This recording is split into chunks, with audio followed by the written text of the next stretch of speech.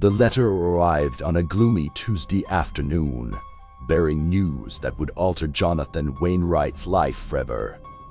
His distant relative, a great uncle he had scarcely heard of, had passed away, leaving behind an imposing mansion that stood shrouded in mystery on the outskirts of town. The news of the inheritance both intrigued and unnerved Jonathan, as tales of his family's estranged history had been whispered about for generations. As Jonathan approached the mansion, the air grew heavy with an ominous stillness. The grandiose facade loomed against the gray sky, its once majestic features now weathered by time and neglect. The wrought iron gates creaked open, welcoming him into the shadowy embrace of the estate. Upon entering, a chill ran down Jonathan's spine, as if the mansion itself exhaled a long-held breath. Dust-covered furniture, draped in tattered sheets, stood frozen in time. The air was thick with a haunting silence, broken only by the distant echo of footsteps that seemed to resonate from unseen corridors. Undeterred, Jonathan set out to explore the mansion's secrets. The grand staircase, adorned with a faded crimson carpet, groaned beneath his weight as he ascended to the upper floors. Each room he entered unveiled a forgotten tale, a portrait-covered gallery, a desolate library, and a ballroom with an ancient grand piano whose notes seemed to linger in the air. As night fell, the mansion awakened with a spectral energy. Flickering candles cast dancing shadows on the walls, and the creaking floorboards echoed with unseen footsteps. Jonathan, now unsettled, sought solace in the study, where he discovered a collection of weathered journals penned by his enigmatic great-uncle. The journals chronicled a tragic tale of lost love, betrayal, and a pact made with forces beyond mortal understanding. Jonathan's great-uncle, driven by grief and desperation, had sought to mend his shattered life through dark rituals that promised eternal companionship.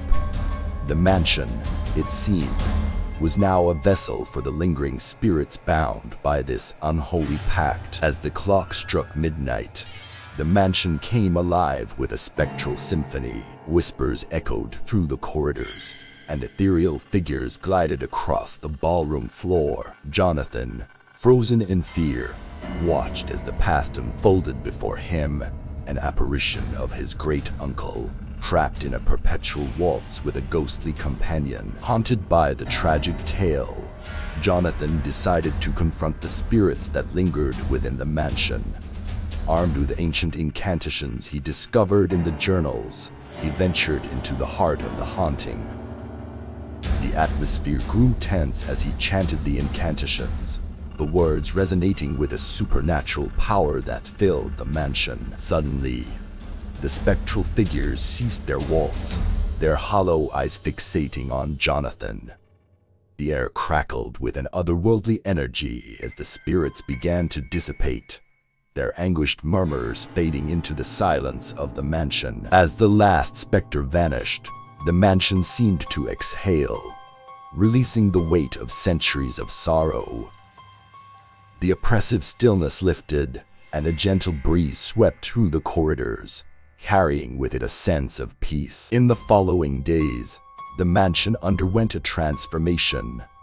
The faded grandeur was replaced by a newfound vitality as sunlight streamed through once darkened windows. The air, once heavy with sorrow, now felt rejuvenated. Jonathan, having broken the curse that bound the spirits, made the decision to restore the mansion to its former glory. As the renovations progressed, the town whispered tales of the men who confronted the supernatural and emerged victorious. The mansion, now free from the shackles of its haunted past, stood as a testament to Jonathan's courage. However, as he gazed at the refurbished grand staircase, he couldn't shake the feeling that some tales, no matter how meticulously buried, could never be fully laid to rest. The mansion, with its newfound serenity, held its secrets close, whispering echoes of a bygone era to those who dared to listen.